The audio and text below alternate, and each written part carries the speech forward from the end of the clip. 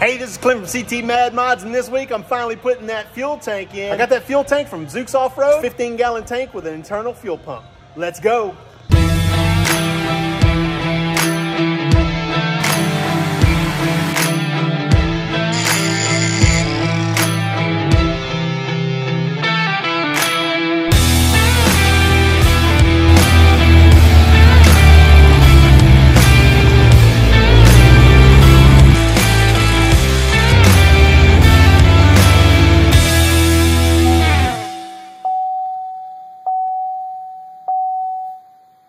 Been waiting for this one.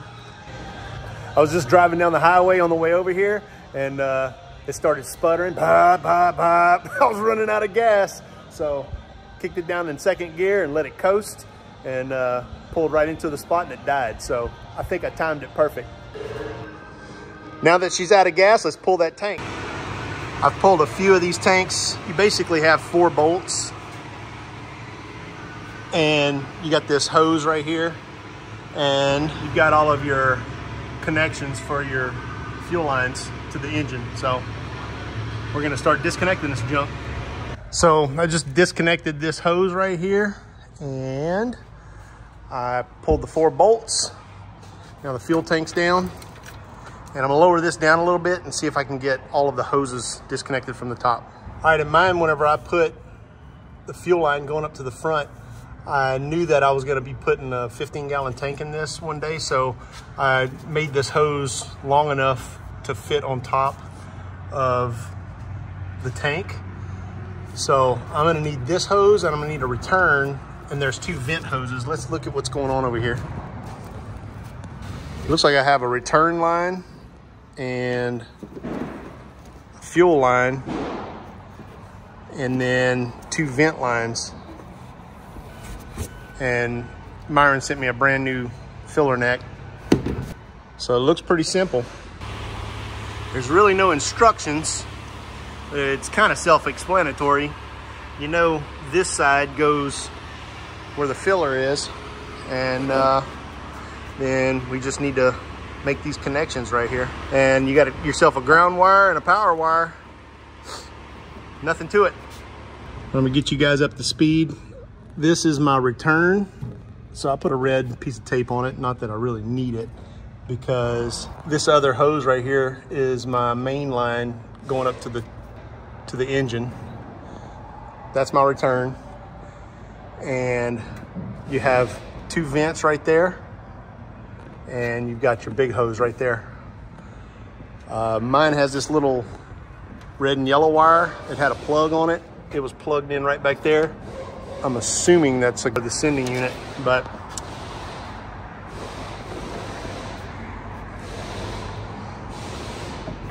it must go to that right there.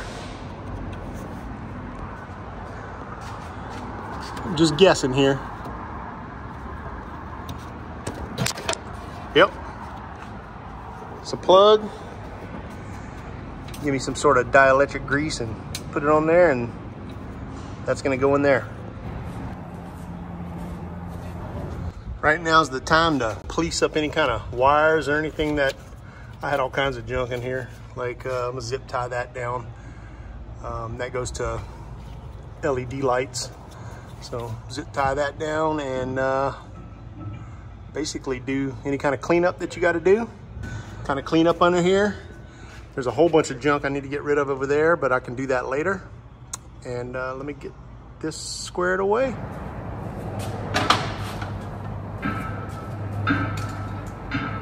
All right, so we're going in with this thing, and you're gonna wanna make sure you hook this up.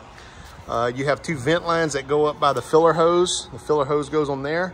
And then you have the 2 lines, the feed and the return, and you got a couple of electrical lines. I'm just pushing those out of the way because they're pretty long, so I'll be able to hook those up. But I need to get this up in there like at an angle so I can hook it onto those 2 lines that are hanging out right there.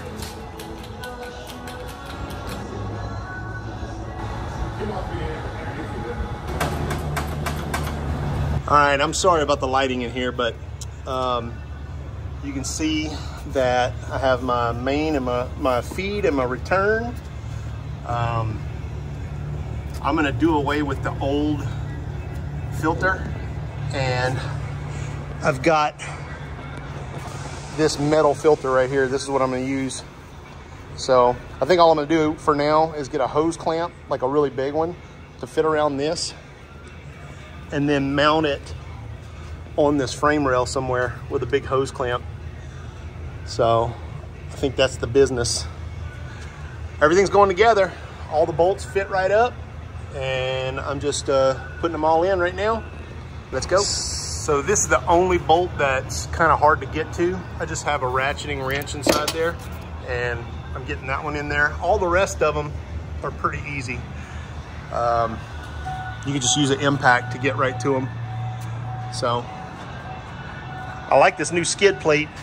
It looks cool. My other one was getting a little rusted out. I had rust coming off. It looks like it clears my bumper. Looks good. All right, I got a handful of zip ties. You know what time it is. We about to do this.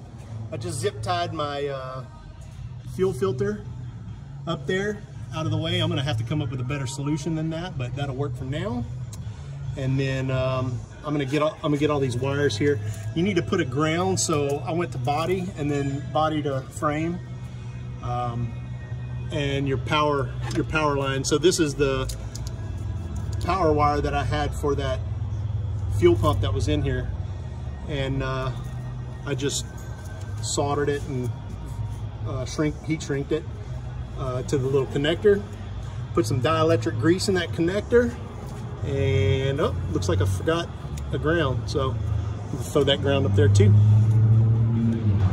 I just got to looking at this other little ground. I had this ground for my other fuel pump, and so I was like, I'm gonna go ahead and ground the body to the frame, but it looks like that's what that is, so it's another ground. I'm just gonna throw it in. Why not?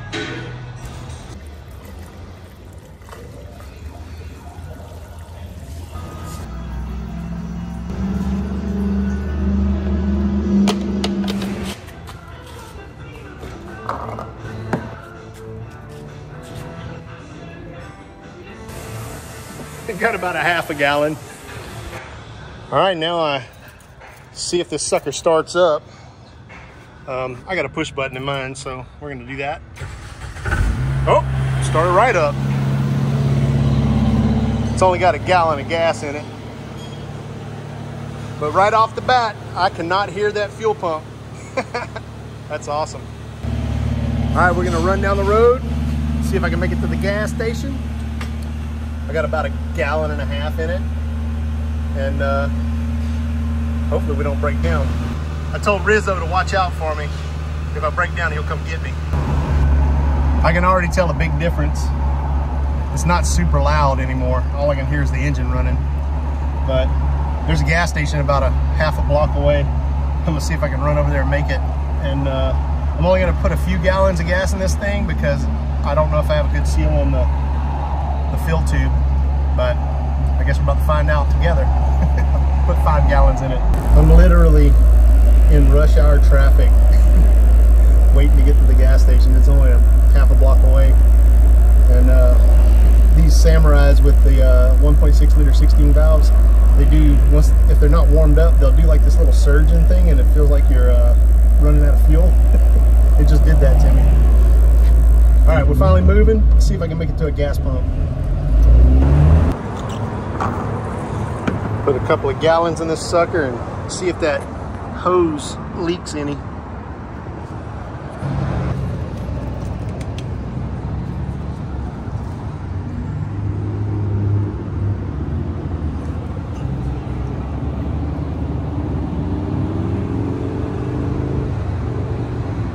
All right, doesn't look like it's leaking. Only gonna put a couple of gallons in it. Gas is expensive. Thanks, Biden. All right, just stuck another 11 gallons in it. No leaks. All right, my gas gauge works now. Okay, I went out and tested it, and I had all this zip tied up just in case I needed to change something or fix something. I'm not gonna leave this like this. I went over to the local fab shop, GTF, Green Tree Fabrication, and got to looking around, and they had this little bracket. I'm gonna tack weld that on there for that fuel filter, and just use a big old hose clamp to hold it on. So got me a coffee from Brewed Awakenings. We're about to do this. Yeah, and of course, you know, I got some help today. He always shows up whenever all the hard work's done. The reason why I do stuff like this, where I just kind of like use a bunch of zip ties and throw it together and don't mount it properly, is because this isn't my shop. This is Kevin's shop. This is a working automotive tire center, and I can get the lift for an hour or two, and I can't leave it overnight really. So I hodgepodge things together just to get it going so I can test on it, and then I'll come back the next day and complete it. So that's what I'm doing today. I've already installed this thing, everything except for mounting this fuel filter, but I think I have a solution for it. They got a welder here, so I'll be able to tack weld that little bracket to where that's sitting, and then I'll be able to cut the hoses to length and everything. So I just cut all those zip ties, and I'm gonna pull this apart, tack weld that little bracket in there, and then we're gonna wrap this sucker up. Okay, so I just took a hammer. This is for a 2.5 inch radius. This is like a 3 inch. So I just smacked it a couple of times and made sure that that fit on there. And whoa, still got gas in it. I'm gonna put like some rubber on this. So I'll figure that out, and then we're gonna slap her in. Okay, I welded that little bracket on there. I'm gonna slip a 3 inch hose clamp around it, put some rubber on it, and then I'm gonna cut these hoses to length. A little sketchy welding around all that gas, because whenever I disconnected that gas fuel filter, fuel went everywhere. It was nasty. You can see it all over the floor. Just dried it up with an air compressor, and we're about to mount this fuel filter. All right, so I shortened up my fuel hoses.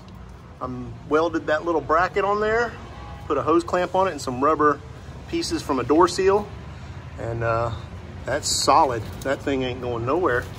So I'm gonna reroute my ground wires on the backside of all that, and then kind of police up all this wiring and everything, and zip tie it all together, and make sure nothing's rubbing, and we're gonna call that done. Came out pretty good. Okay, so I just put a bunch of zip ties all over everything, secured everything down, got my ground wire moved out of the way, and all my wiring's policed up. So that's pretty much a done deal. That ain't going nowhere. Rig's coming right along. I'm just about done building this thing. What am I gonna do after this? Need a couple more rigs. That filter that I used is a Wix 33296. So if you were wondering what that was, it's just a high pressure fuel filter. I just went to the auto parts store and looked for the biggest doggone one I could find that was in line. So that's all that was. And I just used some hose clamps and put that together. Let's start this thing up and make sure it's not leaking.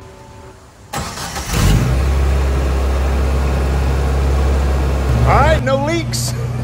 She's ready to go.